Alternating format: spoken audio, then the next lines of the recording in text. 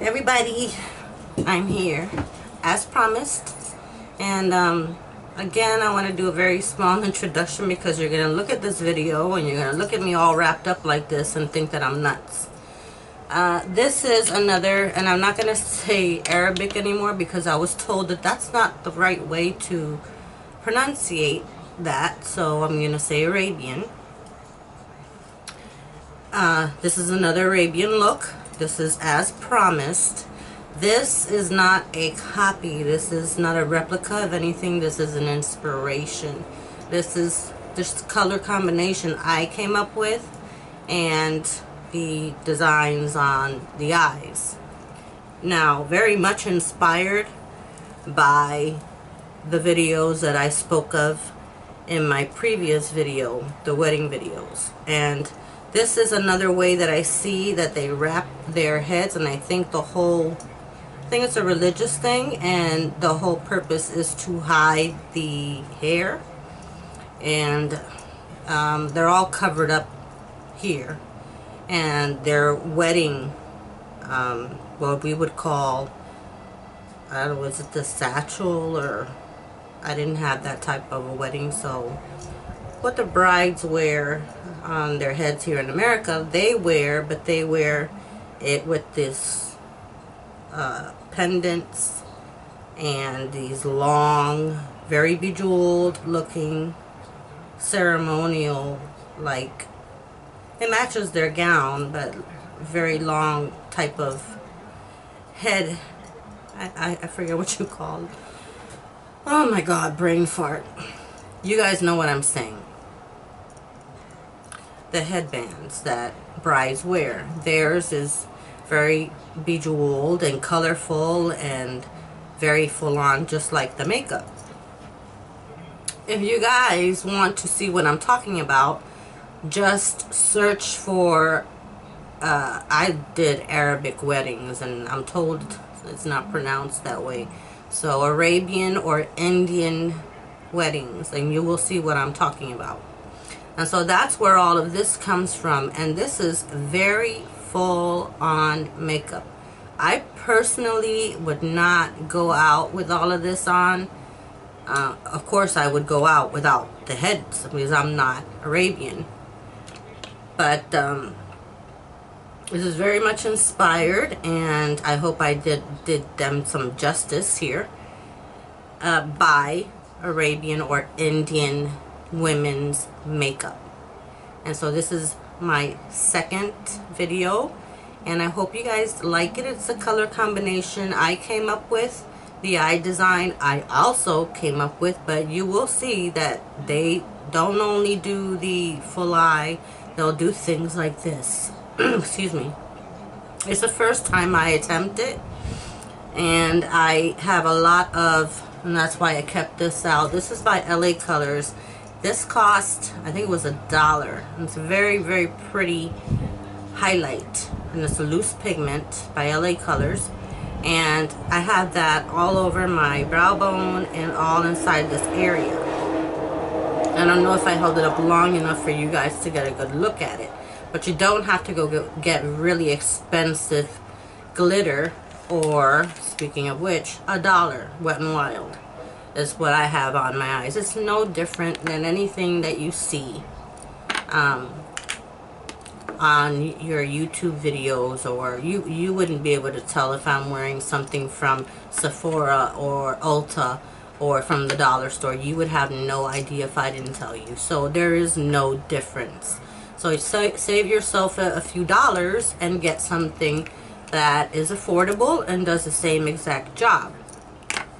Now, the lips were a combination of colors, and this is the Kate line that I'm referring to, and Rimmel carries these, and I believe Kate is Kate Moss, the model, and she's got a lipstick line with a Rimmel, and they're all matte, beautiful colors. So this is a really bright poppy type of red, and so I have that all over the lips. And then to get that nice 3D effect, I use this lip stain, which is just a little bit lighter than the matte. And this has a small amount of gloss in it. so it's not as matte as a lipstick. But this is in the middle of the lip, and so you have that light to dark, so that ombre effect on the lips as well as the eyes. There is a very soft blended cut crease at the end of the eye, and that's for definition, and you will see that all of them do this. So this is just very much inspired. They do their makeup a lot like we do, but just a lot more dramatic. So it's very full on, very full coverage. And in this video you'll see I used an e.l.f. foundation serum. It wasn't full enough coverage, so I went over it with Bare Minerals, and that gave me a really nice, decent amount of coverage. I forgot to cover this with some concealer here, but the foundation covered it pretty well, the redness of it. I have a pimple, a real nice little friend that came to visit me, and so I also, on the ends of the lips, put this purpley, pinkish, reddish, it's a combination of all those colors. This is by Hard Candy, and this is the one called Wanted. And so that's why you'll see I combine different lipsticks, because the end thing is the ombre 3D effect that you can do with makeup. And so everybody's doing it. It's really not anything new, it's just in. So, of course, I bejeweled my head. This is actually a necklace, again, by my grandmother's collection that I have. I'm not Arabian, so I don't have special jewelry for my head. But they all do, though, so they must all have head jewelry. I just found a necklace that was long enough to have the same effect. This is a wrap that I happen to have sitting in my closet, and I just fixed it up. Pretty much it's what I see they do. And a couple of little pieces of jewelry just for added effect and drama. And I think that's all I want to say about this look. There will be one more, and I hope you guys really enjoy it. Till next time. Hello, I am back, and this is going to go by really fast. As you can see, I am putting Scotch tape on my face. There you'll hear a little bit of TV in the background. I'm watching the primaries, the election.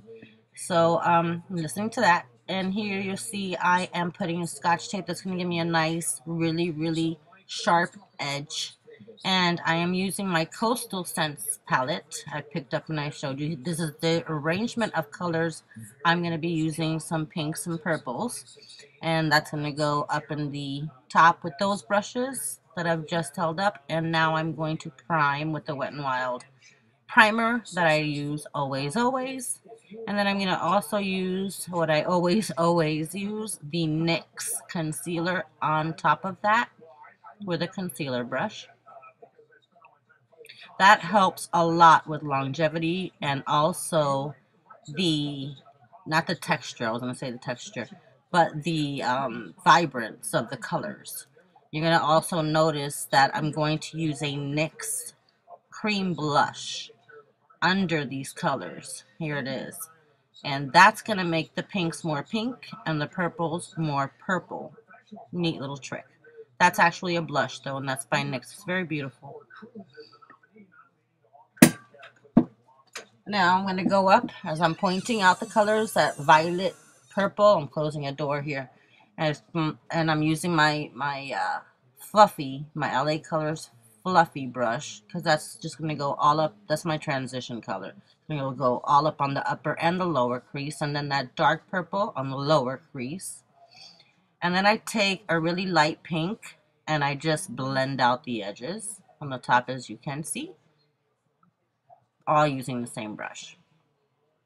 Then I'm going to come in on the edge with the Wet n Wild blending brush that I have, and also the e.l.f., and just blend everything out. And going back to the LA Colors brush and another light pink, just the edges on the top. because I want a really nice gradient there.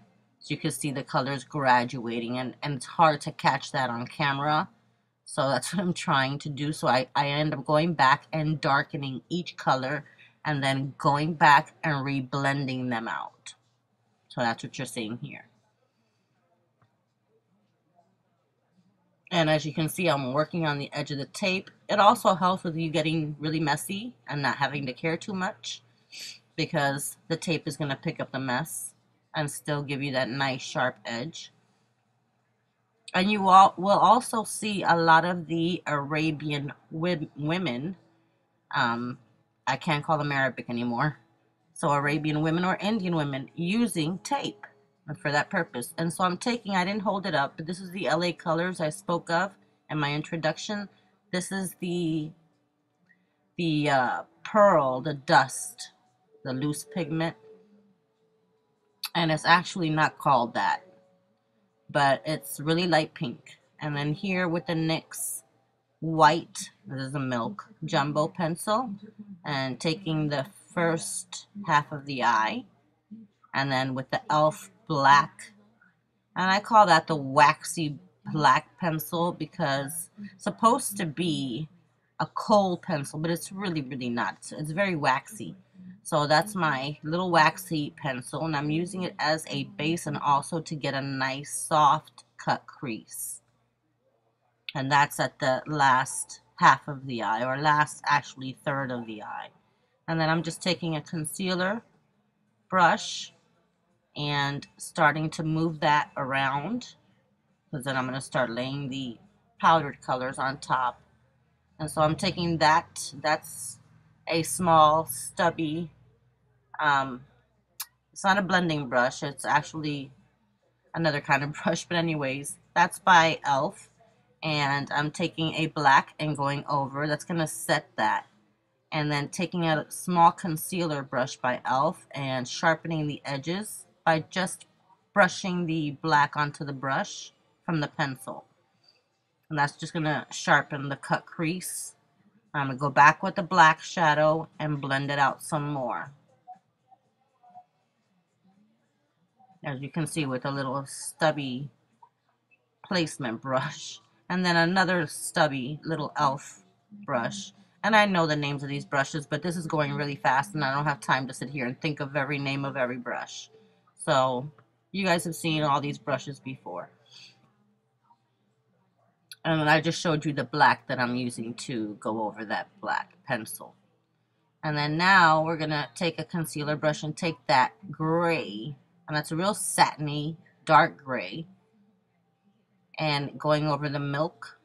That's going to set that as well, and it's also going to bring out the gray. And then taking a Wet n Wild single glitter, this is a silver glitter, and I'm going to just toss it onto the gray, and just sporadically, there's no rhyme or reason to how I'm placing it.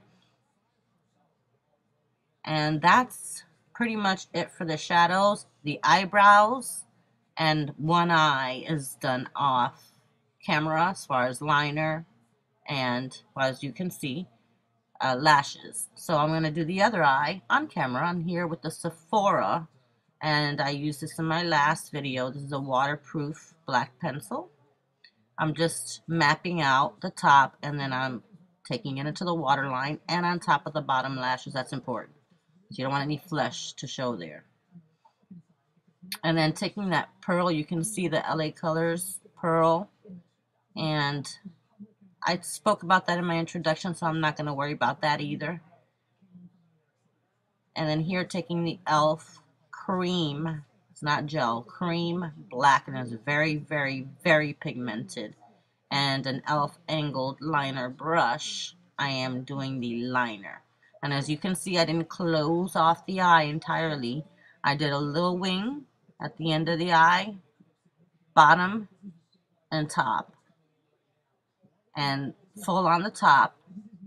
And then I come out right near the tear duct on the bottom and lay down like a sharp edge coming down. That's not easy to do. That's really hard. And it didn't come out too much in the pictures, but I did do it on both eyes, I promise. And so here goes the rest of the eye. And then the lashes that I use two because their lashes are so dramatic that I had to use two to get there. And so I use one by Salon, I believe it's Salon Perfect, and the other one is the J Lash by Profusion. And just clumped them together and made a big bushy lash. And that's a neat trick. If you're going out and you want really bold lashes, that's a neat trick. Because to get them like this, to buy them that way, is really expensive. So you can just get two lashes, glue them together, and stick them on. And I'll show you the glue. I'm going to show you the glue and everything that I use. And here I'm continuing to line the eye, top and bottom. The difference in this one is obvious. I didn't close the eye off. So here I am curling my lashes, and I use that same L'Oreal mascara because this is just to get some mascara on so I can get the lashes on. And there's the lashes I used. I just spoke about those. I'm just putting like a coat on, and then I'm smack both of those lashes on with the duo glue. And I like the clear one. The black one is okay if you've got black liner. The one that dries really dark. And then getting into the face makeup, this is their Mineral Nourishing Primer I'm using. I'm going to be using the e.l.f. And this is the foundation that I'm using is also, it's like a BB cream, really. And I had to go over that, which I do it, and I put it on camera. But this is a serum. This foundation is a serum. They only come in 3 shades, light, medium, and dark. I have the medium one. It's like a BB cream. So I go over this with my Bare Minerals, and I have the natural medium shade, medium beige. And that gave me a very nice amount of coverage and a very, very nice finish. So that's also a neat trick that I picked up actually in this video. I learned something. It's that nice foundation with that. Mix it with this powdered foundation. It comes out real pretty. So that's it in the way of foundation. The brushes are by Bare Minerals. And I do my concealing and my what you call it with my Maybelline, and I believe it's Age Rewind. And what I meant by what you call it is the highlighting. This is moving really fast, and I'm just trying to keep up. And that's an e.l.f. Kabuki brush that I blend that out with. This is an e.l.f. color stick that I use this all the time to get a little contouring line, and I go over that with a little bit of contouring powder in a second. And it's just a generic powder that I keep on hand. I don't even remember. I think Avon makes it. And after I set this with or blend this, I'm going to set it with the Avon, that powder right there. And it has no red in it, no orange, so it's just a nice ashy brown. And it has more of a natural look to it. So it just makes your cheeks look sunken in, which I like. And then using the e.l.f. bronzers, and these are the sun-kissed ones, and I have 4 shades. And that's the e.l.f. blending brush, the new one that I've got. And I'm using that bronzer. I didn't take too much on the forehead, but the circumference of the face. And then using the Sephora blush. This is their darkest shade. It's like a reddish. You see, it looks like blood. And I use a foundation brush that's by e.l.f. to blend that out. And I take it all the way back until it's into nothing, seamlessly. And I'm going to go over that. And I show you 2 blushes. I end up using the one by LA Colors, and it's like a burgundy color. Sorry for the background noise. That's my husband. And right here, the one on the top is the one that I use. The other one is Artisan. And you'll find that in the drugstore. And using a blush brush by Bare Minerals. I put that on. This is by Wet n Wild. That's the Fergie collection. That is a highlight palette. and a bronzer at the same time. Excuse me.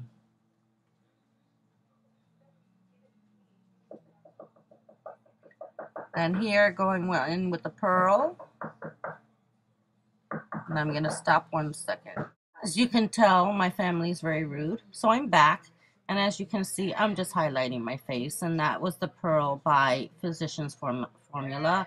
And here are all the lipsticks that I spoke of in my introduction. And I'm just going to be applying them in the order of the matte, the Kate Moss lipstick by Rimmel. And then down to the lip balm and the hard candy purpley pink reddish one. And of course I lined my lips. And guys, that's pretty much it. I'm sorry for the interruptions. That is so rude. My family's so rude. And I will see you really, really soon with the next one. And I'm really excited. So till next time, bye-bye. Thanks for watching. Donald Trump won the primaries and I'm really depressed, so I gotta go.